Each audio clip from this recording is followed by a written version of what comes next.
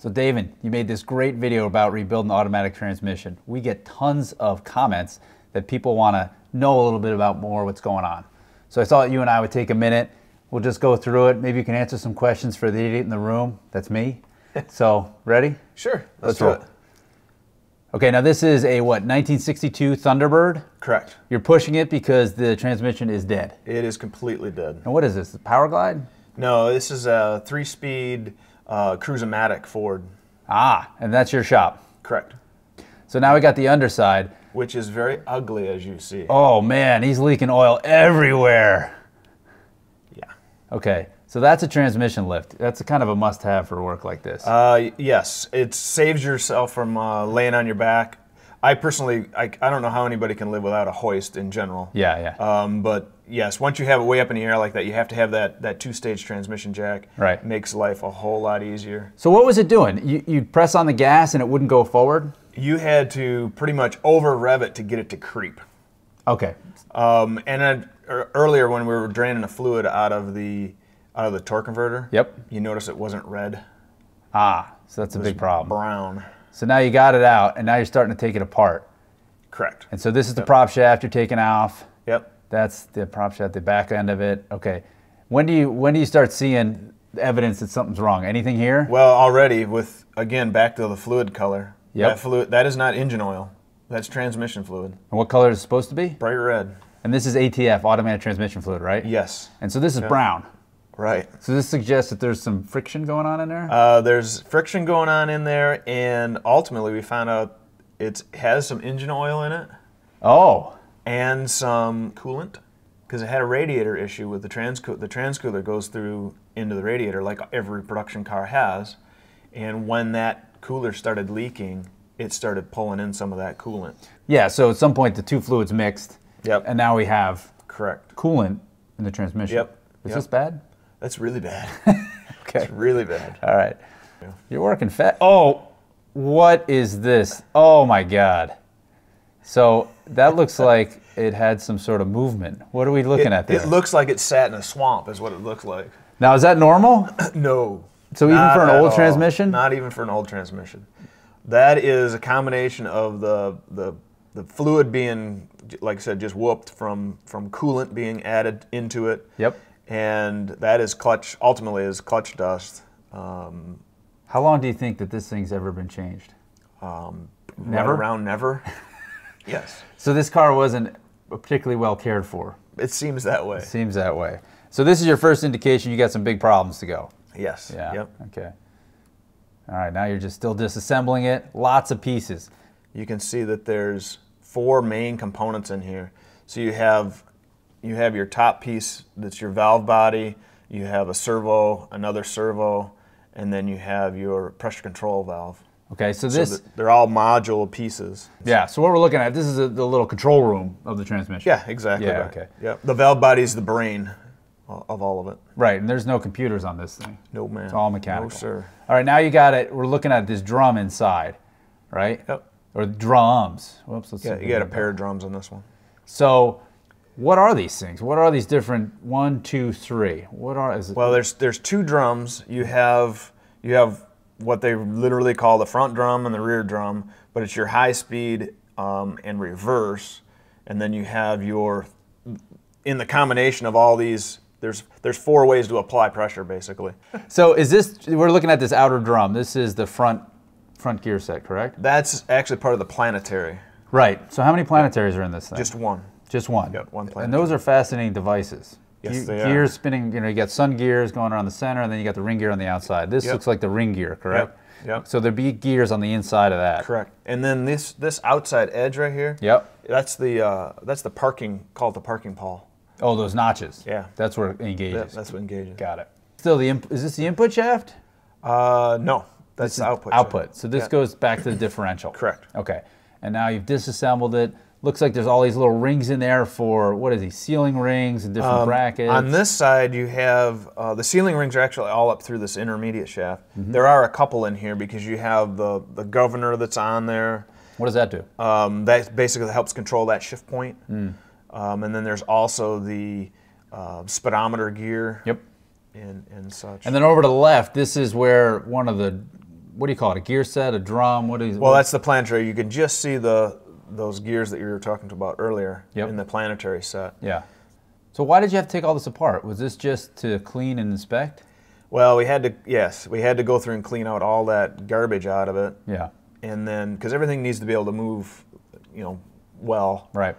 And then inspect for any kind of broken teeth on any of the gears, and then within all the clutch packs as we get to those. Right. Okay. So now we got the planetary we're looking at. You can see the gears. It kind of looks like a differential, a lot of ways. And then this outer surface is a part of the friction drum. surface, part of the drum.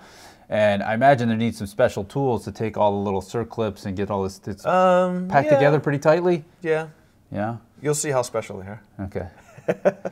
Okay. Now we got the first. What are we looking at here? Looking at the first. That's the rear drum set, or the rear friction discs. Got it. Now this is what they call a clutch pack. Correct. So in addition to that band around the drum, you have clutches. Like how many are there? In that clutch pack, I think there was 8 in one and 6 in the other. And when I say that, meaning there's frictions and steels. So there'd be 6 steels and 6 frictions, let's say. Yeah, so each plate, one's a friction plate, one's a steel plate, and they're keyed. You can see that some have the gearing on the inside of the disc, some have on the outside, because they connect to different shafts, correct? Yep. Do you know which clutch this is? That's the rear clutch. So that is just reverse. Oh, okay. In that one. So how many clutches are in this thing? There's 2 sets. 2 sets, Yep. okay. So you're taking all these apart. I'd be so nervous. I was going to mix these things up. But these friction plates, that's where all that goo came from. Yeah. It's kind of like sandpaper, and you got grit off it, right? Yep. And what you can see is the steels should be steel, and then they have frictions with the inner. Yep. You can see here where they're falling apart. Oh, yeah. And then even up here on this one, see there's a shiny spot where it's completely gone. Now that layer is not all that thick. The friction layer. Yeah, the friction layers might be, I don't know, maybe 40, 50 thousandths thick. And it's on both sides. Yep. But given how transmission fluid works for the lubrication, they should last, say, 100,000 miles without issue. How do you get your hands clean? I don't. You just leave it. Okay, so now you're peeling to get all these pieces. Here we're at like tons and tons of little O-rings and sealers and circlips. Everyone's tied to different pieces. Oh, that's great. We can really see what's going on here. So this is one of the clutches. Now you're taking apart the second one. Yeah. Yeah. Yeah, that's the front drum. Yeah, now you can see those friction plates pretty well. And so these are replaceable items. You know they're toast. Yes, they're wear items. Yeah. Yep. They're considered the soft parts in the transmission. So when you rebuild the transmission, this is what you're replacing? Yes. And there's no way to do it except to disassemble the whole thing. That's correct. The bands you typically don't replace. There's one of them fancy tools. Ah. So a piece of threaded rod, a flat plate, and another flat plate bent to a U. Kind of like some puller. Oh, I see. So you're pulling the bearings out of that. Is that what that is? Actually, you're compressing down so you can get that. See that big spring has got a little retaining clip in there. And you have to compress the spring to get the retaining clip loose and then control it coming out. So did you know how these things work before the first one you took apart? No. No. No, my first experience was basically pulling apart a Power Glide to figure out what made it tick and stretched it out on the table. And that's how you taught yourself? Correct. Yeah, they're fascinating devices. And so these are all like little control arms and bell cranks and things that operate things within the gearbox, correct? That's all the shifter mechanism right there. Yeah, okay. Which really isn't a whole lot. It's the shifter it's the shift between gears and then park is really all that's doing. Got it. And then there's a throttle portion to that you're kicked down. Right. And that section of cast iron is a little heavy. Ah, I bet it is. So that's a cast iron case. It's 40, 50 pounds. Oh my gosh. Yeah. So like you do in any job, you got to clean off all the old gunk. Yep. So now we're in the parts washer. Correct. Cleaning. How long did you spend with the parts washer? A couple hours. Yeah, a couple hours cleaning, because you actually clean everything twice. You clean it once in the parts washer to get the major stuff out of there. Yeah. And then squirt everything down with brake clean or carburetor cleaner. You got to clean your house too? No, I don't clean the house. Lucky you. With those hands? Yeah, right. I'm surprised you're allowed in the house. All right, now you're laying out all the parts. So it's interesting, the planetary gear set right here on the right, that is kind of a lifetime part. Right? Yes. Those gears are always meshed. Yep. they should spin fine unless Yep. like a rock or something by some chance gets in there and chips the teeth. Otherwise, they're fine. Correct. All right. So this is the valve body here. At the end of the day, we counted 75 parts in this. Look at that. It's like a circuit board. And those are all little passages for the fluid that travels around to different places to control which gear you're in. Correct. Wow. Yep. Holy cow. And there's no electronic servos, nothing along that lines. It's all pressure. That's amazing. So that's sort of machined in there. I mean, no wonder these things are kind of they were an expensive option back in the day, because look how complicated it is. And can you imagine drawing these things up on paper? Right. It was all done on paper, no computers. No three-dimensional modeling at all. It would just. Oh my gosh. So this is like clockwork in a way, isn't it?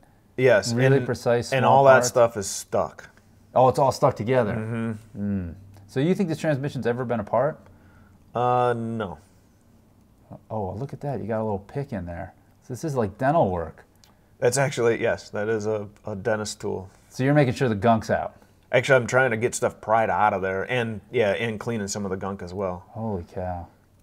So did you have a manual or something like that with a drawing so you knew how it went back together? I do, but it's pretty fuzzy. Oh, really? The detail's not all that great. So again, the controls, the valve body, cleaning. And I see how you do that. That's a good idea. Put that towel out, lay everything out so you know what you got and you're not going to lose anything. Yeah, and that's the idea behind the towel. I know there's some questions of, aren't you getting lint and all that stuff in there? Yeah, I guess you probably do, but at the same token, you're not wiping it back down with that. Right. I'm using the towel so all those parts don't roll off the steel. Yeah.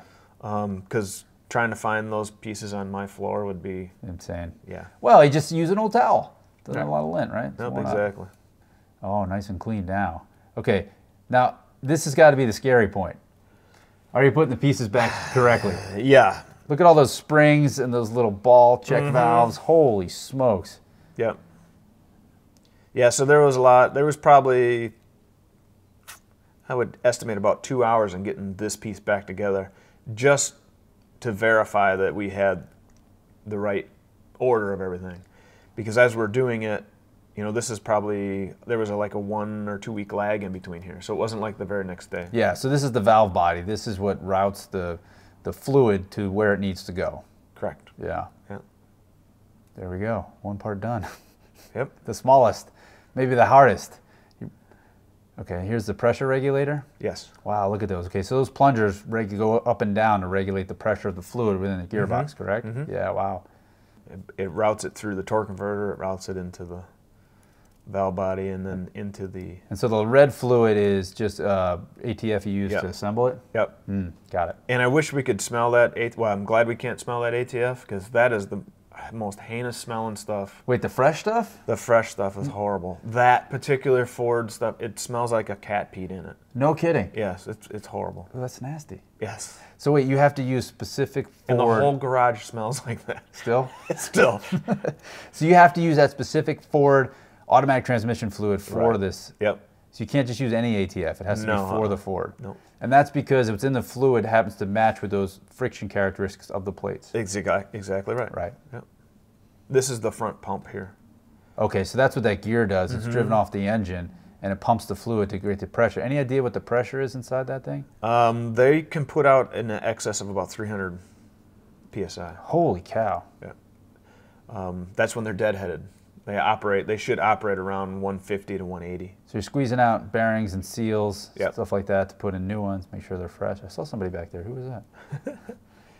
Again, no manual. So you're doing this by memory? Just how it goes together? Some pieces of this, yes. But like the pump. That's brave. Or crazy. Or crazy. See, there was another, where we pressed that in, there was another ring we had to press down to get it pried out of there. Oh, wow. Well, I'm glad to see you're wearing glasses. Smart move with all that. Absolutely. Wash, wash, clean, clean. So is that the majority of this job, was clean, inspect, and replace the worn parts, essentially, right? Yep, yep. And that was something that was, so there is a captured, there's a needle bearing without a cage. Oh, you're kidding. Yeah. So the needle bearings are all those little sticks that go around the circumference of that hole, and they spin like logs around the shaft, exactly correct? Right. Yeah. Yep. So there's nothing to hold those in there? No. So what do you use, grease? Yep, I use some grease to put them in. There's some transmission goo that that quickly dissolves. You know, just like assembly lube in an engine, but it's an assembly lube for transmission.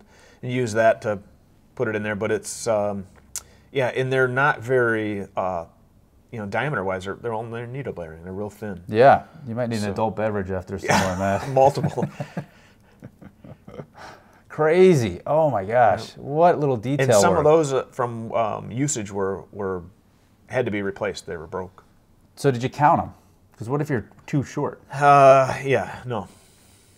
Might be a problem. Made sure it was stuffed tight though. Okay. Now we were looking at the pump still again. Yeah. Yeah, putting up. Well, that's one of the apply servos. That's the front. What does that apply do? servo. That applies one of the bands, the front band. Okay. And there's an adjustment on that as well. So now we're looking at the clutch pack. This is called the clutch cage, correct? Yeah. And you're the drum. Drum, clutch drum. Yeah. Now you do you alternate the plates, friction steel, correct? Mm-hmm. Yeah. Put that in there. Oh, right. So that's the little carrier. Yeah, that's actually the reverse. That's the rear. Oh, oh. Oh, right. So you wanted to soak it with transmission fluid. You pre-soak all the friction so they're not dry. Right. So the steel is keyed to the drum, right, and the other ones the friction ones are keyed to whatever shaft is in there. Yeah. Correct. Yeah. Yeah, the center piece.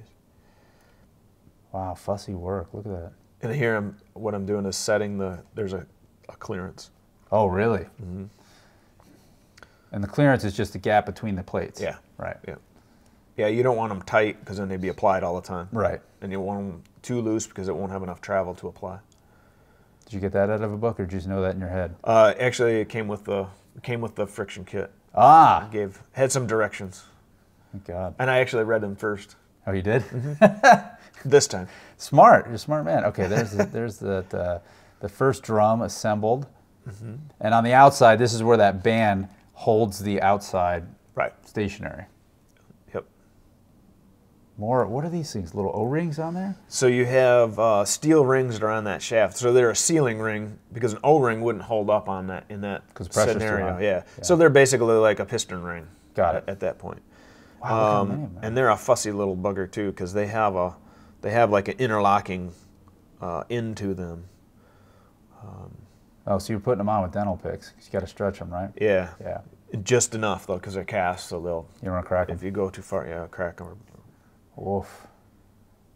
Wow. Okay, now is this the point where you're going, I'm in the home stretch? Yeah, this is the point where it's like, man, this should go together real simple and fall together 3 hours later after I figured out a couple miscalculations. Oh, yeah? So we have yes, feeling like the home stretch. The planetary, this is the actual gears. Yep. And then we have one of the clutch packs with the bands next to it. Mm-hmm. Now you're going to put the output shaft on it. Yeah, there you go. It has a high speed clutch, a reverse clutch, and then it has 2 forward bands. Got it. And how they use those in conjunction gets your different speeds. Because this transmission has to me, a kind of an odd thing. You can put it in, it has 2 drives. It has a drive where you leave in first gear like normal and it shifts up to third, and then it has a drive where you start in second. Oh, wow. Which snowy roads would be fantastic. They're advanced. Yeah. This is another clutch. Yep. Yeah, because what's fascinating about planetary is the gear ratio depends on what you stop, which element you stop. Either the outer part, the inner part, That's exactly right. Yes. Or the gears that go around it. Right. Oh, yeah. And getting those to go in is, well, you set the clearance first, and then I went back in and put that. Set the clearance of the clutch packs. Exactly. Right. Yep. And now you're assembling, that inner gear. And back to the fluid, you soak them overnight so they have plenty of time to. Because they expand, right? Yeah. They get a little fatter. Plenty of time. Yeah. So that'd be a big mistake to put them in dry. Yes. Your clearance would not be right. Clearance wouldn't be right, and it wouldn't last probably more than 10 feet. It's a good thing you knew that. Yes. Now you're in the home stretch. Oh, look at that. That's a good. Oh, well, no. Do it again. There. Oh, one more time. Getting this together. There we go. Oh, getting that to fit right is tough. Okay. Yep. No, we're good. Get it all in there. Getting the bands on.